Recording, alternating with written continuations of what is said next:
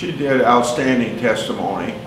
It was very clear that she's knowledgeable about the law, and the thing that best demonstrated that when one of the senators on the Republican side said to her, "Show me what notes you have in front of you." She held up a little pad from the United States Senate that had nothing written on it. So it all came from here because she is so qualified for this job.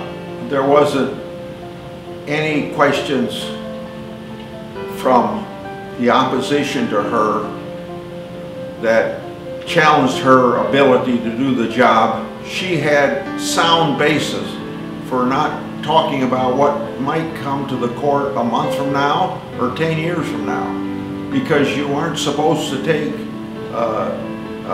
show any prejudice towards something that might come up when you don't even know if the subject's going to come up. So she did the Ginsburg rule.